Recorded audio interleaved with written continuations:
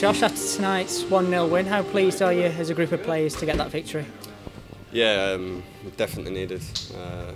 After the past 3 results, it's been a tough week for everyone. I'd be lying if I said the mood around the training ground every day is upbeat, because it's not. Because as players we need to pick up more points, and over the past 3 results we haven't been there.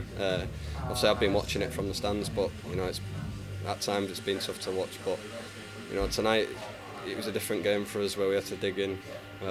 You see, we scored quite early in the second half, so the majority of the second half was about us digging in and showing the other side to our game.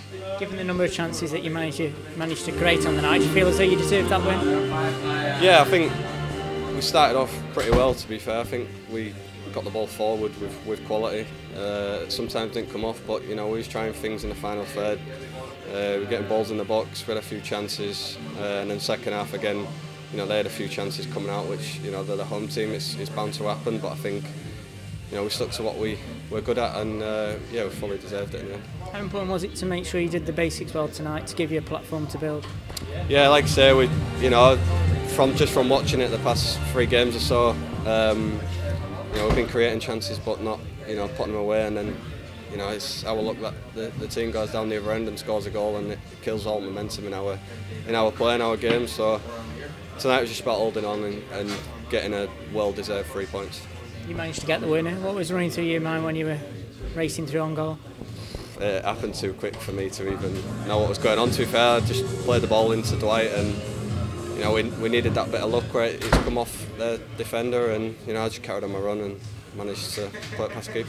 I think we saw from your celebration how much it meant to you. Yeah, like I say, it's been a frustrating time for me. This is my first proper injury probably since I've been at the club, so I've been sat itching to get back out on the pitch for the past probably 10 weeks now. And yeah, that, as you see in the celebration, I think it's got a bit too excited. How difficult have those last few weeks been for you? Yeah, challenging. Just from seeing the boys every day, how hurt they are by how the last few weeks have gone, and in yourself you're not available to help, try and get back out there and help them. So luckily tonight I got the nod from the gaffer to start from the off, and I think, like I said, we was good tonight. You came off in the second half. How are you feeling? Yeah, good. That was pre-planned. No injury or nothing to report or anything. That was a bit, like I said, I've been out a long time. I needed to get minutes at some point, to make sure we go into the international break really strong. So 70 was a good amount of time for me to come back into. As a group of players, you feel as though you're improving game by game, week by week? Yeah, and like I say, I've only been back involved, maybe just under 2 weeks. So I've seen training every day, and there's obviously a new manager now, and things are different, but everyone's pulling their way, and everyone is trying to change where we are in the league table. And I think soon enough, if we can get that run together, I think we will be right up there. You've got back-to-back home games now. How do you go about trying to back this win up? Yeah, like I say, it's the last 2 home games before the break. It'll be a long break, so there'll be plenty of time to get some work in for us players, and obviously for the manager to get stuff across that we need to improve on, because there is still a lot more to come from this team.